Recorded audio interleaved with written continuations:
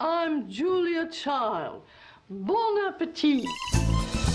Before she changed the world, Julia Child was just an American living in France. Shouldn't I find something to do? What is it that you really like to do? Eat. And you're so good at it. Look at you. Now, how Growing good in you are. front of you. But what does Julia Child have to do with me, lowly cubicle worker Julie Powell? So how's your job, Julie?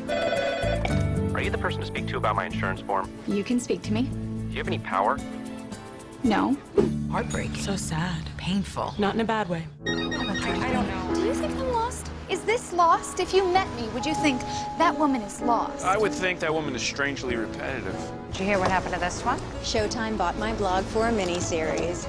I could write a blog.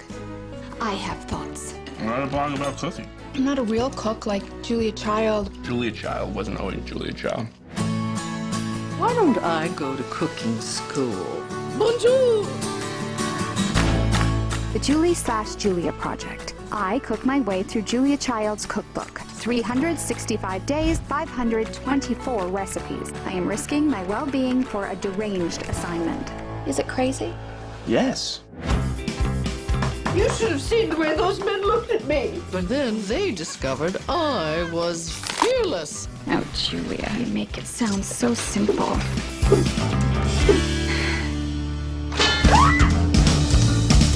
Your book is going to change the world.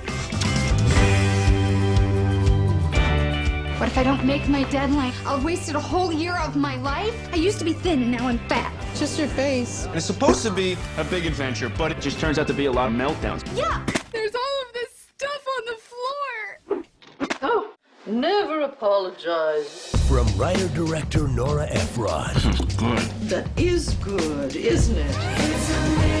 Meryl Streep, Amy Adams, I was drowning and she pulled me out of the ocean. Don't get carried away. What's for dinner? What's for dinner? Oh, my. God. You have no real talent for cooking. Julie and Julia, based on 2 true stories.